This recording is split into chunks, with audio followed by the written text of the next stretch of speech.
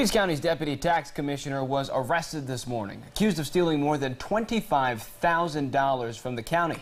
One agent tells me the GBI tells me Cindy Doles has been at it since 2009, and investigators wanted to bring her to justice.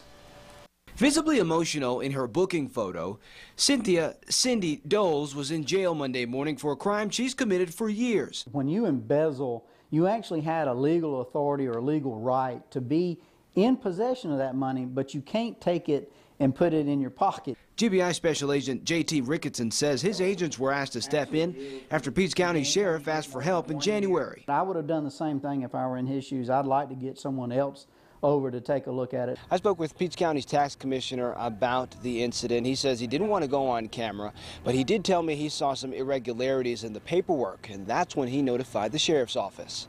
Peach's tax commissioner, W.L. Brown, told me by phone money was missing from the county's ad valorem tax budget. And there was a pattern that kind of was established in how the money was taken in and how it was converted to personal use. He then performed an internal audit and discovered thousands of dollars gone.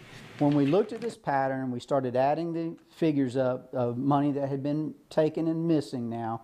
It exceeded $25,000. GBI warrants show Doles had been taking money since February 2009.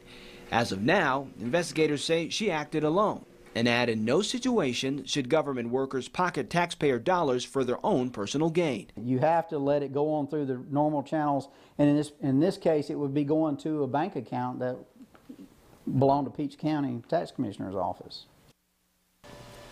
Doles is charged with fiduciary theft and theft by taking government property. She bonded out of jail this morning.